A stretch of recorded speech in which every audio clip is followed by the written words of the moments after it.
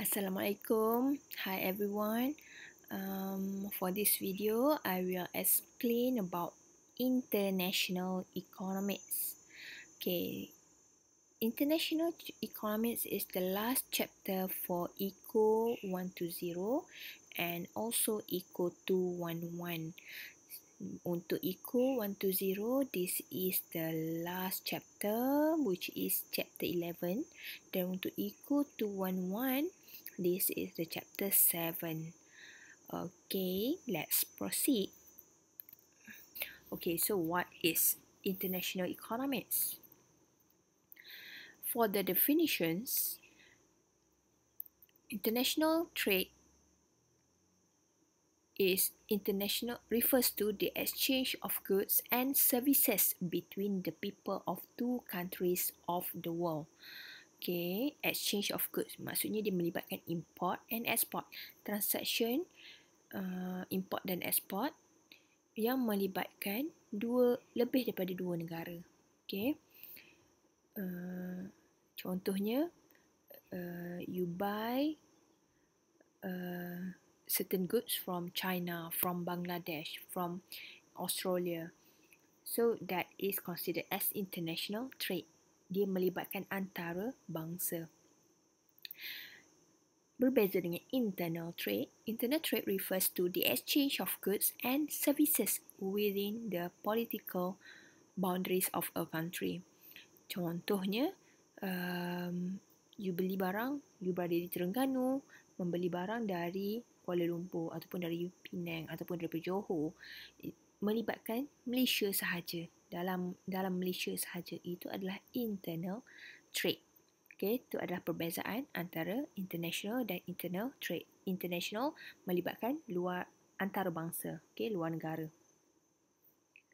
Kemudian, we proceed to advantages and disadvantages of internal trade. Apa yang dimaksudkan dengan advantages? Iaitu kelebihan ataupun manfaat yang diperolehi daripada international trade.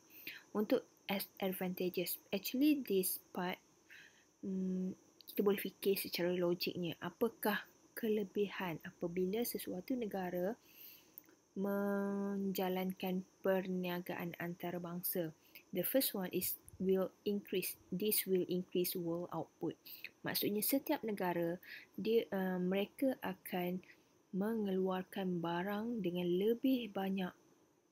Okay, contoh Malaysia sekiranya ingin mengeksport keropok leko, maksudnya pengeluaran keropok leko itu perlu diperbanyakkan untuk tujuan ekspor. Sama juga untuk setiap negara. Apabila semua negara increase their output, secara automatiknya world output akan meningkat. Okay, that is the first advantage. The second one is varieties of goods and services. Maksudnya ke sini kepelbagaian dari segi barang dan juga perkhidmatan.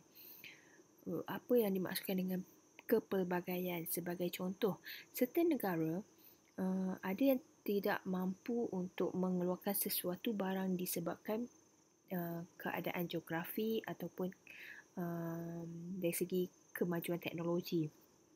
Dari segi so apabila berlakunya begitu, contohnya kita tidak mampu untuk mengeluarkan buah-buahan segar sebab macam kiwi, apple. Cuaca di negara kita tidak membolehkan kita untuk mengeluarkan buah-buahan. Jadi kita perlukan import. Kita perlu import kiwi, import anggur ataupun apple daripada luar negara. That's why kita tidaklah terikat dengan buah-buahan di Malaysia sahaja. Contohnya macam pisang ataupun lansat ataupun duku. Bukan yang tu sahajalah kita ada. Kita boleh makan apple, tapi kita perlu import apple daripada luar negara. That's why itu adalah contoh-contoh varieties of goods and services. Sama juga dari segi smartphone. Kita tak ada smartphone dari Malaysia, so we have to import Apple ataupun Samsung ataupun Huawei from other countries to enjoy the varieties of goods and services. The third one is increase in efficiency. Maksudnya kat situ dari segi efficient, keberkesanan lebih bagus. Apabila kita ingin mengeksport sesuatu barang, setiap company ataupun setiap firm perlu efficient dalam production untuk membolehkan kita eksport keluar negara. And the next one is enjoy economies of scale. Economies of scale maksudnya kita produce dengan lebih banyak dengan minimum cost. So, apabila sesuatu firm untuk ingin mengeksport barang, so mereka perlu mengeluarkan dengan kuantiti yang lebih banyak dengan kos yang minimum. That's why all the firms will enjoy the economies of scale. Alright, each country will get high income and economic growth.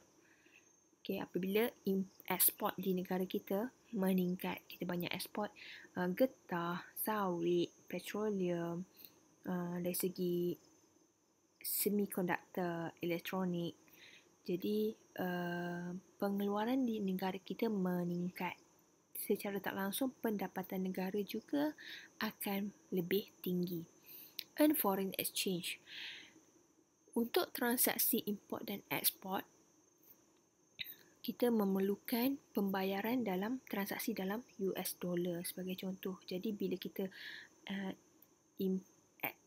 ekspor dengan lebih banyak, so kita akan dapat currency yang lebih besar untuk bayar balik import.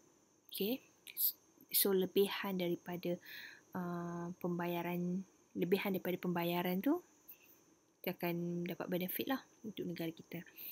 The benefits to political, economy, social and technology links.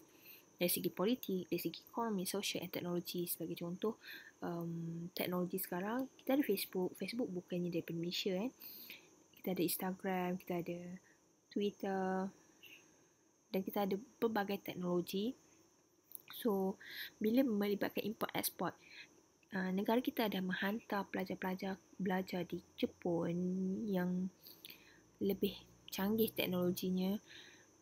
Secara tak langsung, sharing of knowledge itu berlaku dan pelajar Malaysia akan dapat benefit dari segi teknologi yang akan dimanfaatkan balik di negara kita. Okay, so itu antaranya kelebihan apabila kita melakukan international trade.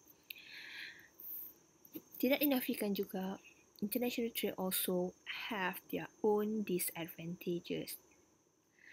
Among of them is depletion of country's reserve. Depletion maksudnya berkurang. Jadi country's reserve akan berkurang sekiranya kita membuat ekspor secara berlebihan. Okay. Contoh petroleum, sekiranya kita ekspor dengan lebih banyak, kita punya reserve, kita punya simpanan minyak ataupun kita punya simpanan palm oil akan berkurang. Dari segi economics and political dependence, sekiranya kita melakukan transaksi dengan sesebuah negara, apa-apa keadaan politik ataupun ekonomi di negara tersebut akan memberi impak kepada negara kita. Sebagai contoh, sebagai contoh krisis dekat US. Krisis itu memang berlaku di US, tidak berlaku di negara kita, tetapi kita juga mendapat impak kerana kita tak boleh ekspor barang ke negara US. Sama juga dari segi politik krisis. Contohnya kalau ada politik krisis dekat Syria ataupun di Afghanistan, sedikit sebanyak akan memberi kesan buruk kepada negara kita. Contohnya trade war antara US dengan China sebelum ni. So itu juga akan memberi impak kepada ekonomi Malaysia. Okay. Dan transportation cost, serta barang untuk import dan export akan melibatkan transportation cost. Jadi kalau barang-barang yang lebih berat, contohnya macam simen, kita tak import simen sebab kos penghantaran, kos shipping yang tinggi. Okay, itu adalah antara disadvantages dalam international trade. Dan biasanya soalan ni akan ditanya dalam soalan essay, short answer, explain 4 advantages of international trade, ataupun two advantages and 2 disadvantages of international trade. So you have to answer the point, lepas tu explanation, elaboration, dan juga contoh untuk setiap point yang you masukkan. Okay, so untuk video ni saya stop sehingga kat sini dulu. Jadi untuk pelajar ECO120, you boleh tengok sehingga video ni.